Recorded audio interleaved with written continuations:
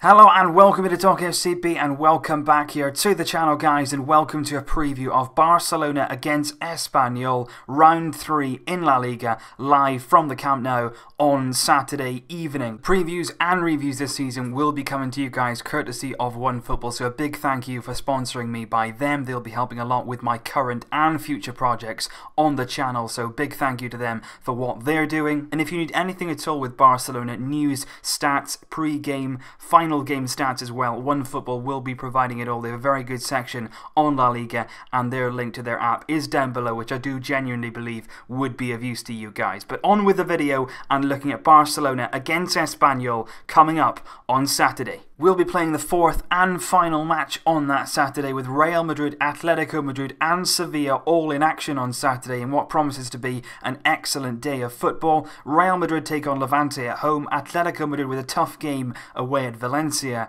and Sevilla will take on Eibar at the Ramon Sanchez Pizjuan. And the final game on the Saturday at 8:45 local time will be Barcelona against Espanyol in the derby. And it really is a derby, and it really feels like a derby. Every single match very highly contested. There's a lot of animosity between the two sides. Either stadium, there's always a very intimidating atmosphere, and the two stadiums in Barcelona are just 5.5 miles apart in the city. So it really is a derby match. It's not just one of those games that's two rivals. It is really two real hatred between the two clubs, and there's going to be a lot of fiery challenges. There's going to be an awful lot of work for the ref to do, and I really do hope that we do get a strong referee, because a lot of these times these games can turn ugly and we need the referee to stamp down early on any challenges coming in from Espanyol. But last season we fared very well against them in the league. Two very convincing wins both at home and away in the league. We won 3-0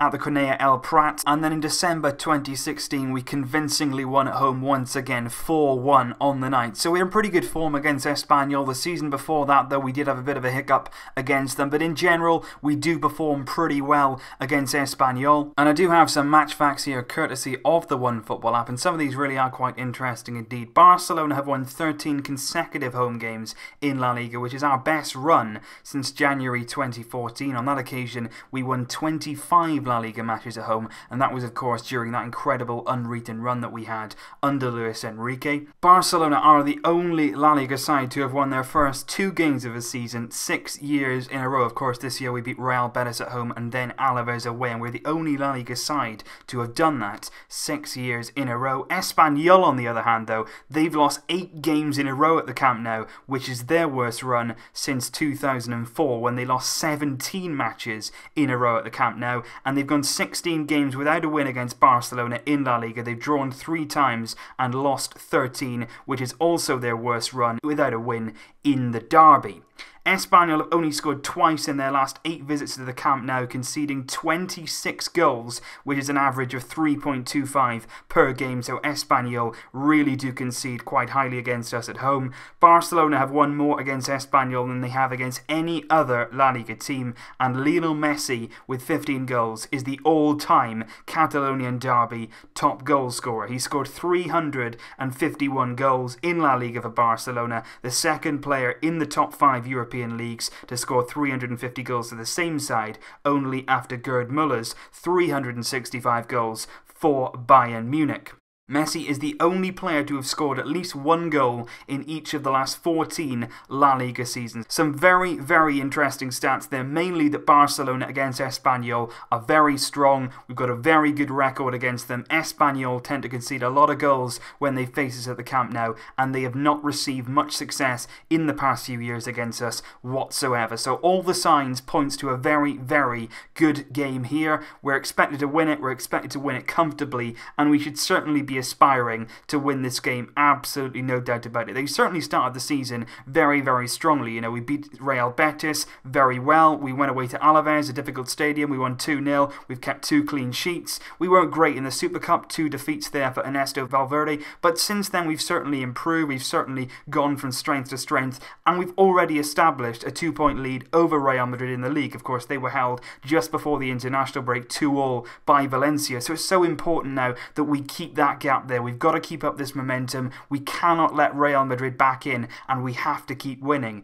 Espanyol, meanwhile, has started the season a bit more unconvincingly. They picked up a solid point against Sevilla on the opening weekend, but in week 2 they lost at home to Leganes, which is a very bad result for them and doesn't leave them with a lot of confidence. But as with Barcelona, it's always the team selection, which is obviously a big topic of discussion, and particularly this week, Ernesto Valverde, for me, has a lot to think about. He's got to think about how the players have performed in the international break. A few players played a lot of minutes. Ivan Rakitic suffered a slight injury. Arda Turan picked up a knock as well. The likes of Piqué, Busquets, Iniesta all played 90 minutes for Spain against Liechtenstein on Tuesday. So he's got to take all these things into account. And also when he picks his team against Espanyol, he has to bear in mind the crucial match coming up in the Champions League on Tuesday against Juventus. So he's got an awful lot to take into consideration. Then you've got the likes of Luis Suarez, who's going to arrive late back from international duty for Uruguay. Messi, Mascherano and Paulinho have also had long flights back from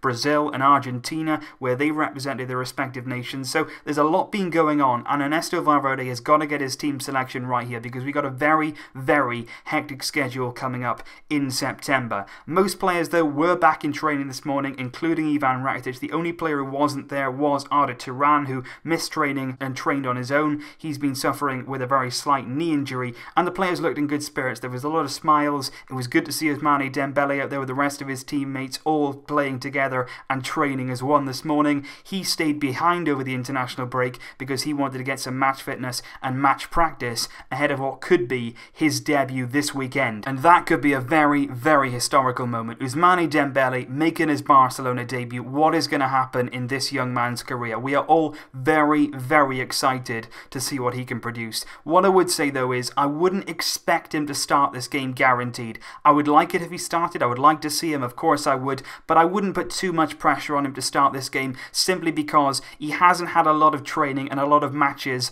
over the last few weeks. You'll remember before he made his move to Barcelona, he was actually suspended by Borussia Dortmund, so he wasn't playing for them, he wasn't training. So this week he's just been trying to get up to speed. I'm sure that he's been trying to convince Valverde that he's fine to start the game, or at least to play a good part of it, coming on as a substitute. But I really, really hope that at some point this weekend we do see Ousmane Dembele in a Barcelona shirt and seeing what he can do. So let me know down below, guys, what do you think? Should Ousmane Dembele start the game on Saturday, or should we introduce him as a substitute given his match fitness and possibly he's not quite ready to start this game? But let me know your thoughts down below. I'd love to see him play, and I really do want to see what he can produce in a Barcelona shirt. I think in terms of the tactics and sort of the selection by Valverde in this game, the most important thing I think is going out there with a team that can win this game. We have to focus on this game. There's no point looking at Juventus. We've got to focus on the here and now, the present. We've got to win the games that are in front of us, because too many times last season Real Madrid dropped points, and either the same week or the week after we would go and give them back to them. We cannot allow Real Madrid to have any favours whatsoever. That means winning every single match, winning the games that we should be doing, and focusing on the job in hand. There's no good looking ahead. We've got to focus on now, and Valverde has to pick a team which can win this game and then move on to Juventus. Then you can think about that when the points are in the bag, when the confidence is still there, then you can think about the next game.